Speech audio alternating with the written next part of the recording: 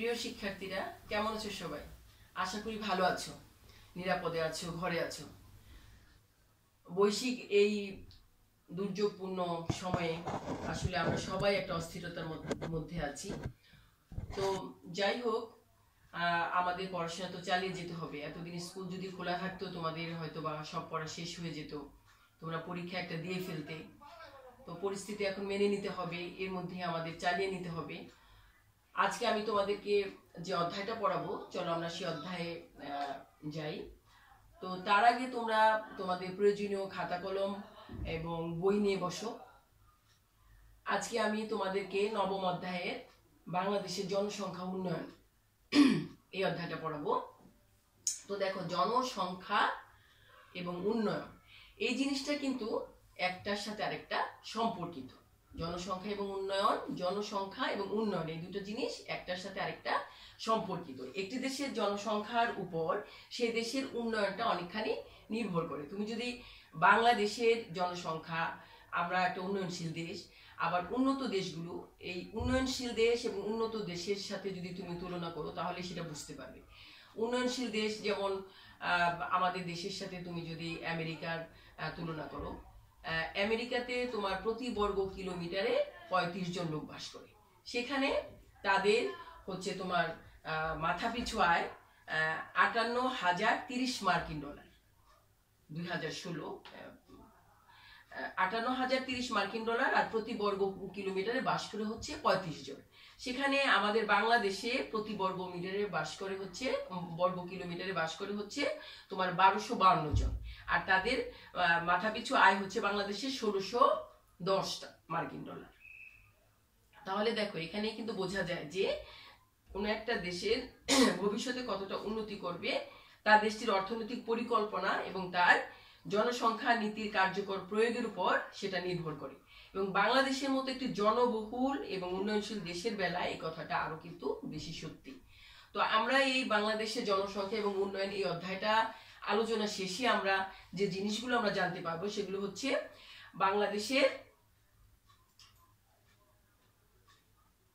আমরা জানতে পারবো বাংলাদেশের জনসংখ্যা নীতি আমরা ব্যাখ্যা করতে পারবো।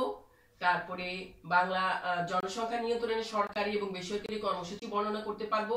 জনসংখ্যার সাথে জনসম্পদের সম্পর্ক আমরা নির্ণয় করতে পারবো। জনসংখ্যাকে জনসম্পদে রূপান্তরের কৌশল সম্পর্কে আমরা বর্ণনা করতে পারবো। জনসংখ্যার তথ্যের উপস্থাপনে জনসংখ্যার তাত্ত্বিক কৌশল প্রয়োগ করতে পারবো। আর বাংলাদেশের জনসংখ্যা বিষয়ক সমস্যার ক্ষেত্রে আমরা সচেতন হতে পারবো। এখন দেখো যে জনসংখ্যা নীতি কাকে বলে। প্রত্যেকটা দেশের কিন্তু একটা জনসংখ্যা নীতি আছে। সাধারণভাবে একটা দেশের জনসংখ্যা বিষয়ে জাতীয় পর্যায়ে যে পরিকল্পনা গ্রহণ করা হয় সেটাই হচ্ছে গ্রহণ করার জন্য যে দিক নির্দেশনা দেওয়া হয় সেটাই হচ্ছে সেই দেশের জনসংখ্যা নীতি। তাহলে আমরা এই লাইনটা তোমরা আন্ডারলাইন করো যে সাধারণভাবে একটা দেশের জনসংখ্যা বিষয়ে জাতীয় পর্যায়ে যে পরিকল্পনা গ্রহণ করার জন্য যে দিক নির্দেশনা হয় তাকেই কি বলা হয়? সেই দেশটির জনসংখ্যা নীতি। দেশের আর্থসামাজিক অবস্থার সাথে সামঞ্জস্য রেখে এই নীতি প্রণয়ন করা হয়। আমাদের দেশের আর্থসামাজিক অবস্থা আর আমেরিকার আর্থসামাজিক অবস্থা কিন্তু এক না। সুতরাং আমাদের দেশের আর্থসামাজিক অবস্থার উপর নির্ভর করে কি করে আমাদের দেশের জনসংখ্যা নীতিটা নির্ধারণ করা হয়। এবং এই নীতির লক্ষ্যটা কি? দেখো, এই নীতি এটা আন্ডারলাইন করো। মূল লক্ষ্যটা হচ্ছে জনসংখ্যা নিয়ন্ত্রণ করে দেশের নাগরিকদের জীবন মানের উন্নতি করে এবং আর্থ সামাজিক উন্নয়ন নিশ্চিত করে। তাহলে দেখো যে লক্ষ্যটা কি? জনসংখ্যা নিয়ন্ত্রণ করে দেশের নাগরিকদের জীবন মানের উন্নতি এবং দেশের আর্থ সামাজিক উন্নয়ন নিশ্চিত করা হচ্ছে জনসংখ্যা নীতির মূল লক্ষ্য। তাহলে এই যে বাংলাদেশের জনসংখ্যা যে নীতি আছে এটার কিছু লক্ষ্য আছে, উদ্দেশ্য আছে। সেই উদ্দেশ্যগুলি দেখো, তোমরা তোমাদের বইয়ের ভিতরে বই খুলে দেখো আছে যে দেশের সব মানুষের কাছে প্রয়োজনীয় স্বাস্থ্য ও পরিবার কল্যাণ সেবা পৌঁছে দেওয়া, বিশেষ করে দরিদ্র জনগোষ্ঠীর জন্য পরিবার পরিকল্পনার সুযোগ ও অত্যাবশ্যক স্বাস্থ্য সেবা নিশ্চিত করা। তারপরে হচ্ছে 2 নাম্বার হচ্ছে পরিবার পরিকল্পনা কর্মসূচি ও প্রজনন স্বাস্থ্য সেবা জোরদার করা। আচ্ছা, তারপরে হচ্ছে শিশু ও নারীর অপুষ্টির হার কমিয়ে আনা। শিশু ও নারীর অপুষ্টির হার কমিয়ে আনা। ইউনিয়ন 4 নাম্বার হচ্ছে ইউনিয়ন পর্যায় পর্যন্ত নারী এবং শিশুদের স্বাস্থ্যসেবার ব্যবস্থা।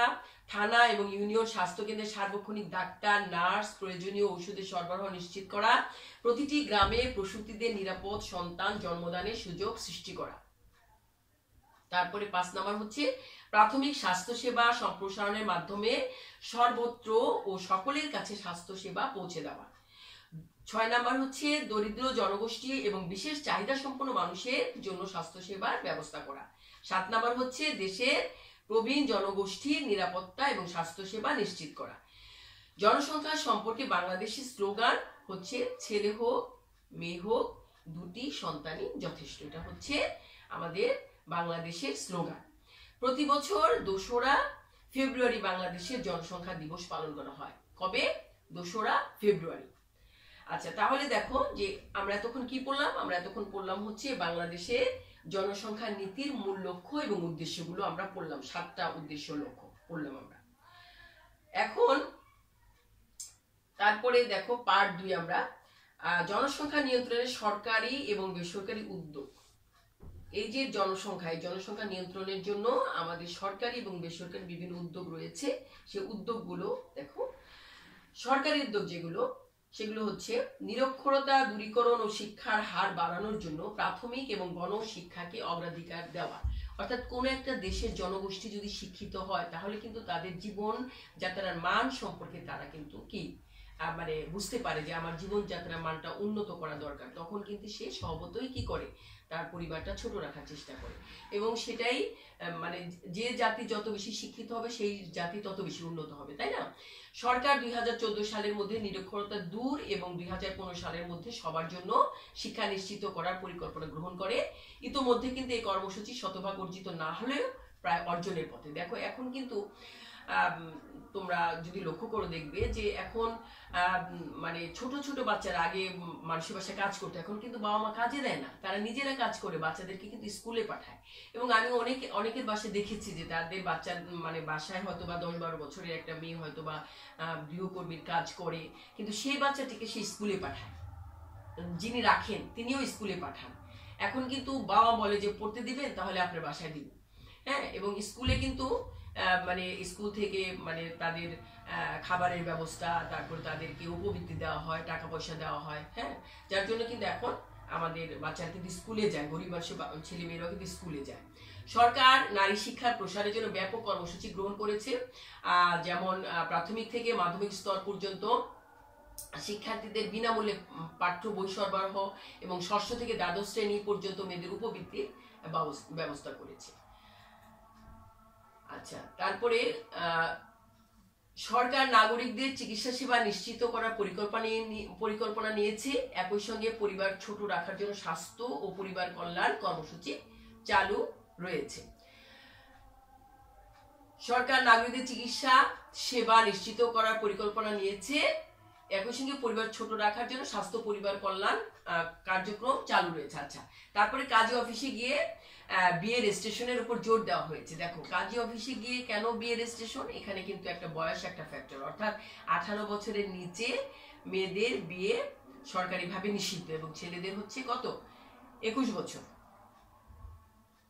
তাহলে যদি রেজিস্ট্রেশন করতে চায় তখন কিন্তু তার বয়সের একটা বিষয় তখন চলে আসবে, দেখা যাবে যে তখন 18 বছর যদি না হয় তাহলে সেই বিয়েটা কিন্তু কাজে পড়াবে না, হ্যাঁ। তাহলে বাল্য বিবাহ কিন্তু দেওয়া যাবে না।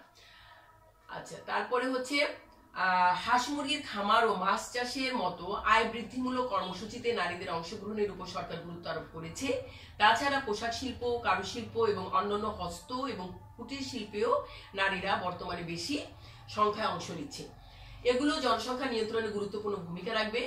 শিশু মৃত্যু হ্রাসের ক্ষেত্রে সাফল্য অর্জন করায় বাংলাদেশে 2010 সালে জাতিসংঘ পুরস্কার লাভ করেছে। এছাড়া নারীর ক্ষমতায়নের জন্য নারীদের শিক্ষকতা সহ নানা চাকরির ক্ষেত্রে কোটা প্রথা চালু রয়েছে। দেখো নারীরা যদি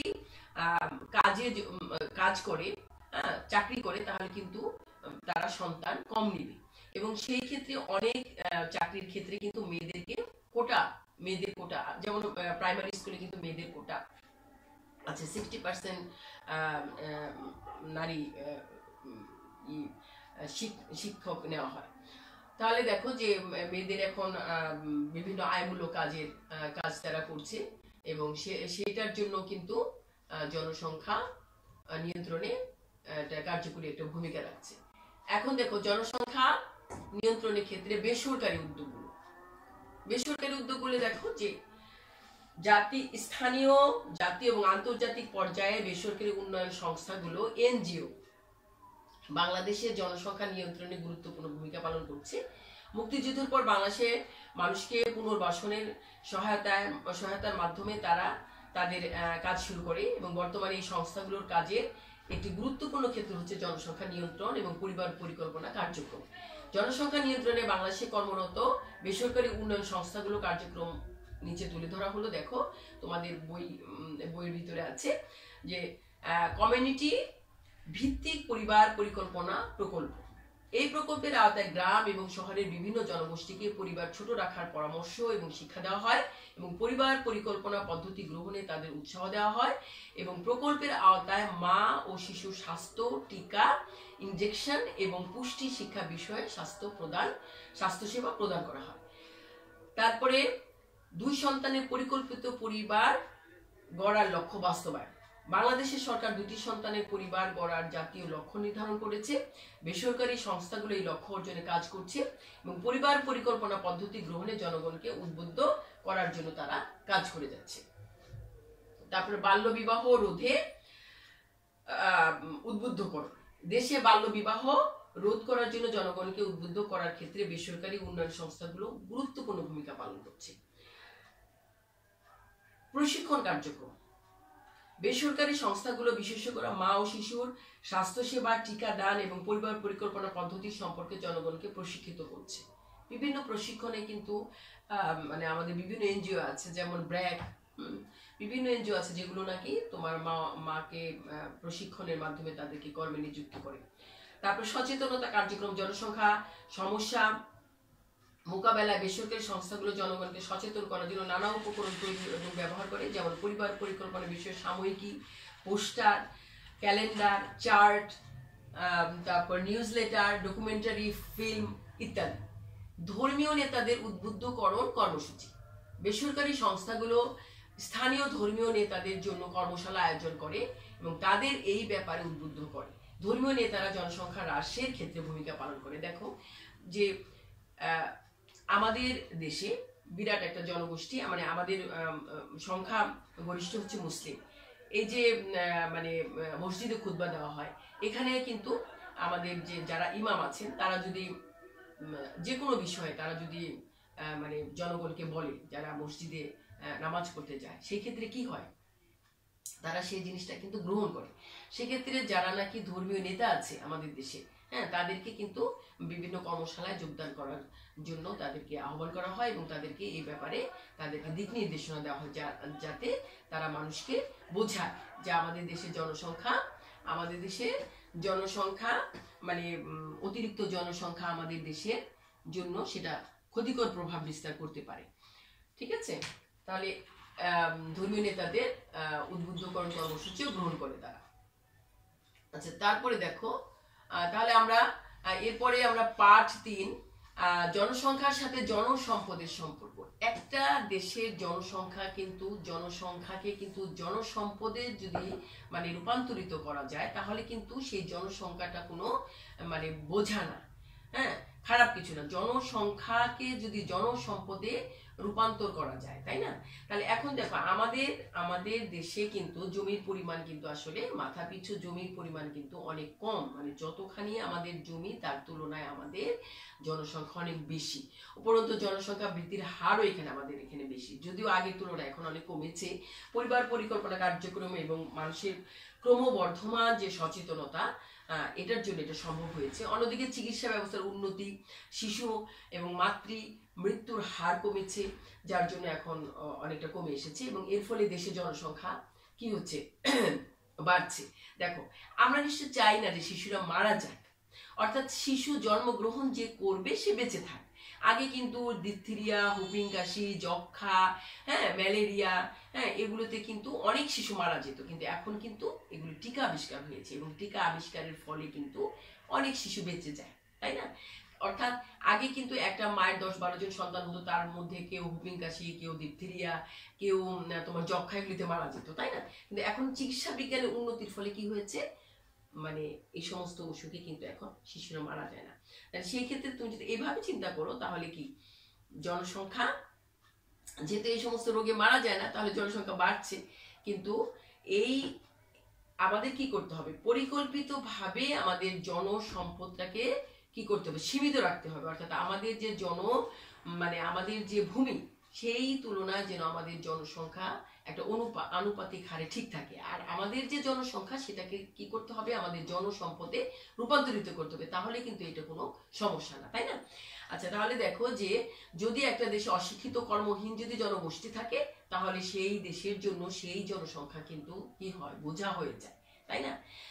আর যদি তাদেরকে শিক্ষা প্রশিক্ষণ দিয়ে যদি তাদের উপযুক্ত আমরা কর্মসংস্থানের সুযোগ করে দিতে পারি, তাহলে কিন্তু তারা কি হবে, তারা জনসম্পদ হবে। আমাদের দেশে যে জনসংখ্যা আছে, এদেরকে যদি আমরা প্রশিক্ষিত করে যদি আমরা বাইরে যদি আমরা পাঠাতে পারি, তাহলে কি তারা রেমিটেন্স আনবে। তাহলে সেই ক্ষেত্রে আমাদের কি করতে হবে, তাদেরকে মানে উপযুক্ত শিক্ষা প্রশিক্ষণের মাধ্যমে তাদেরকে কি করতে হবে, জনসম্পদে রূপান্তরিত করতে হবে। তাহলে দেখো এই যে জনসংখ্যা, এই জনসংখ্যাকে আমাদের কি করতে হবে, জনসম্পদে রূপান্তরিত করতে হবে। তাহলে এই রূপান্তরিত করার কৌশলগুলো কি, দেখো যে জনসম্পদ যেখানে সীমিত, সেখানে একটি দেশের বিশাল জনসংখ্যা তার জন্য বিরাট সমস্যা হয়ে দাঁড়ায়। সম্পদ যেখানে সীমিত, সেখানে যদি বিশাল জনসংখ্যা থাকে, তাহলে সেটা কি হয়, একটা মানে বিশাল সমস্যা হয়ে দাঁড়ায়। তবে উপযুক্ত পরিকল্পনা নিয়ে যদি জনসংখ্যাটাকে যদি জনসম্পদে পরিণত করা যায়, তাহলে কিন্তু কোনো সমস্যা নেই, তাই না?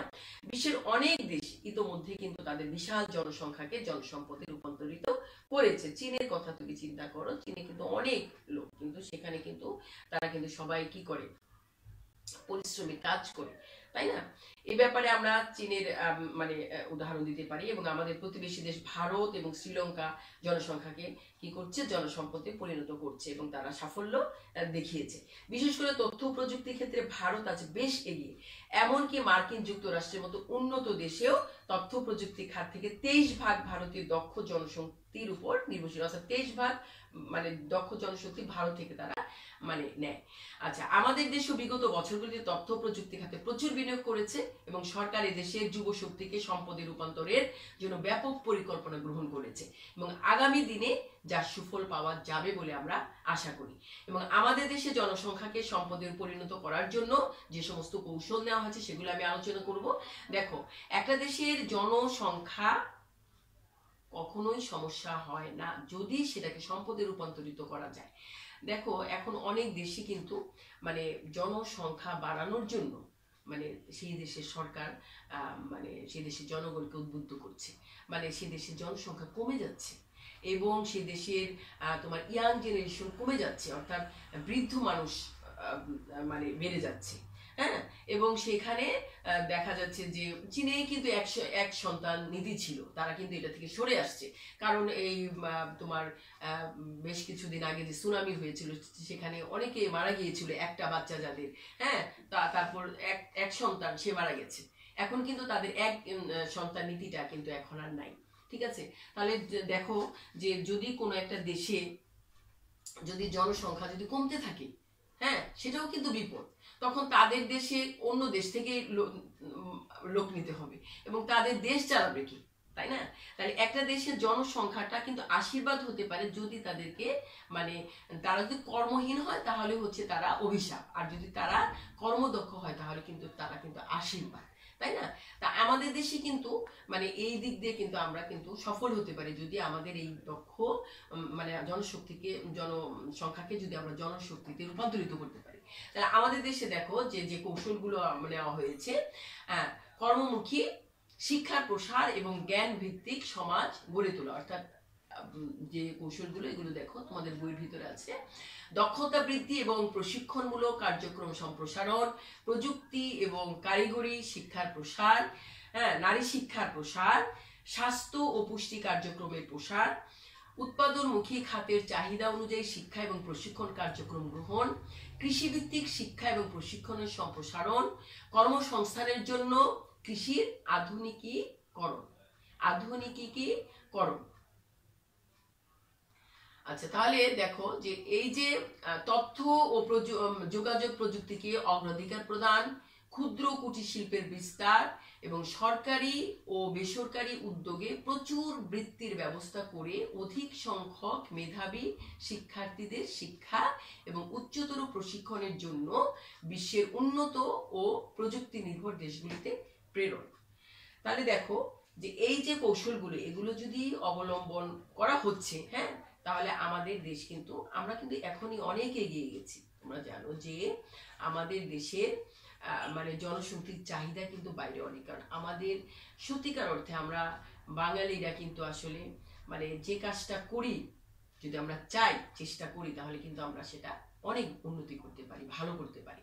হ্যাঁ, তাহলে আমরা যদি এই কৌশলগুলো অবলম্বন করি এবং করছি আমরা, তাহলে কিন্তু আমরা অচিরেই কি করব, আমরা অনেক ভালো করব।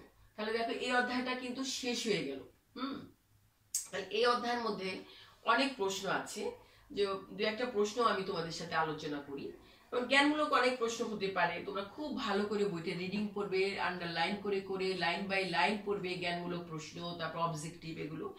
যেমন যুক্তরাষ্ট্রে প্রতি বর্গ কিলোমিটারে কতজন লোক বাস করে, আমরা একটু আগে পড়লাম কতজন, 35 জন। তারপরে আচ্ছা, তারপর যুক্তরাষ্ট্রের মাথাপিছু আয় কত, এরকম একটা প্রশ্ন হতে পারে, কত, 58,030 মার্কিন ডলার।